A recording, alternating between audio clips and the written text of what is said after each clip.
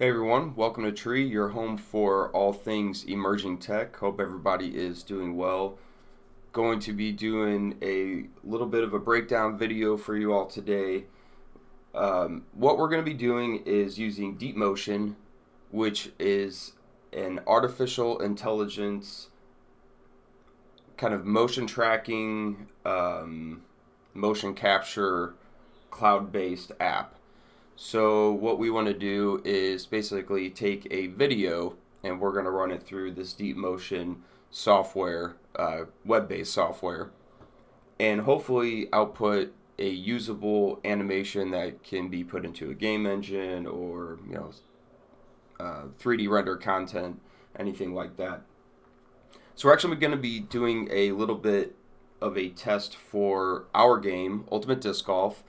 And what we're going to do is we're basically taking a video from a pro disc golfer off of YouTube, and we're just going to run that through this DeepMotion and see, how the output is. I'm going to take you through the steps as we go through that. So I've already logged in, and you can see the URL up here. If you haven't checked it out before, just go to deepmotion.com. They do have a free plan for right now, and that's what we're going to be using today. So once you sign up, you'll have this dashboard screen here. And pretty much from this screen, you're ready to take a video, assuming you have a video. Now, they do recommend a couple things for a video, so I'll go ahead and break that down really quick. You do want to make sure that you have a clear view of the person that you want to motion capture, and you want to make sure that there's not a lot of loose clothing. It needs to be able to capture points like the elbows and knees as far as the software goes. So making sure you have shorts and t-shirt, or at least tight-fitting, somewhat tight-fitting clothing will work better apparently. So once you have your video, you're going to go ahead and click on Animate 3D Cloud. Okay, and they give you a little bit of metrics here. We're going to go ahead and click on Create Animation. So for now, we're just going to use the default, but you can, as you can see here, you can also upload a custom character with your own rigging and skeleton.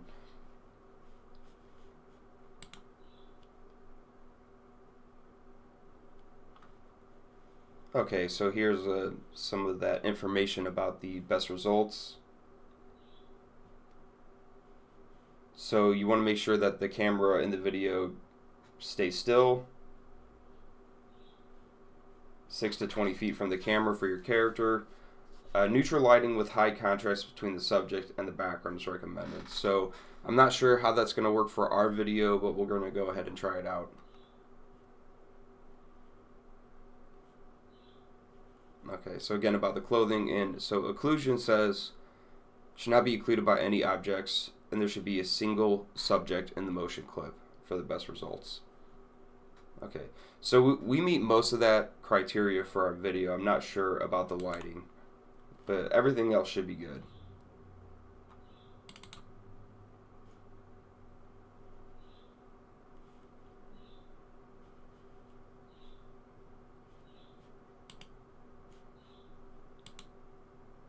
Okay, we're going to go ahead and output a video. Actually, so right here you can output your FBX, so that's your your model file and animation file.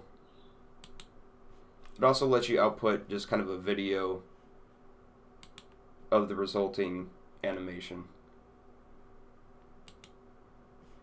Okay, so once you've got your settings how you like them, you just click on Create Animations.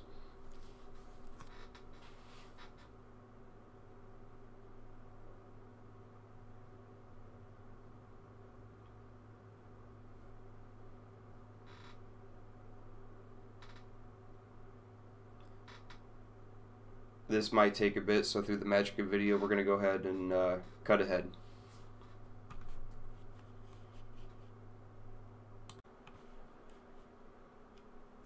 Okay, so after a little bit of a wait, we now have the resulting animation. We're going to go ahead and test that out right now.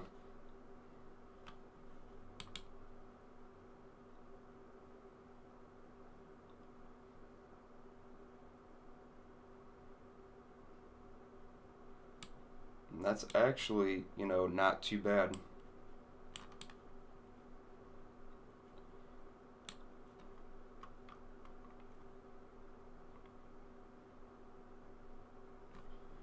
So we have our professional disc golfer, Mr. Paul McBeth, up there doing a great job, and this is actually, you know, not bad. I see, you know, not too much foot sliding.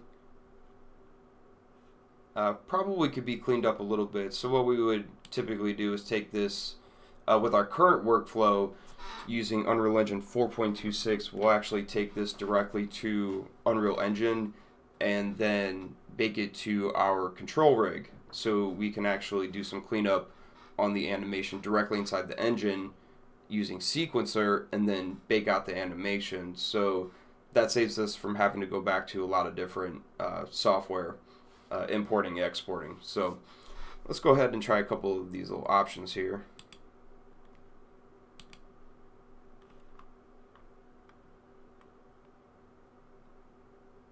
Okay, so that's with our male character.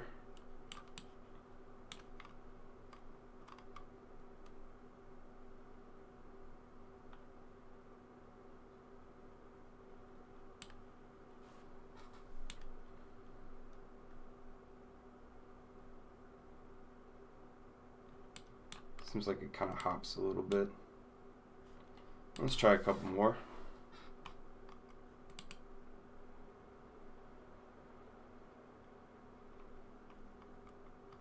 I feel like maybe because I'm recording, the animation isn't playing back as smooth.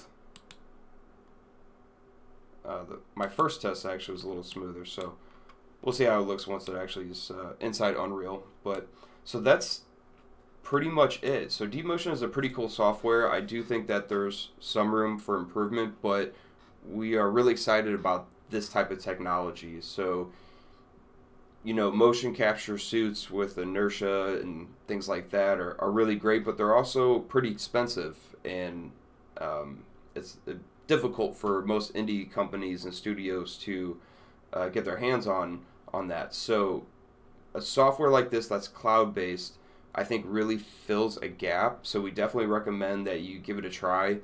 Maybe try with some simpler animations. With this one, it's, you know, kind of an action animation, so, you know, I might be a little bit harder for the current iteration of the software to be accurate, but overall, I mean, it is still pretty accurate, so it'll be exciting to see where they take it from here.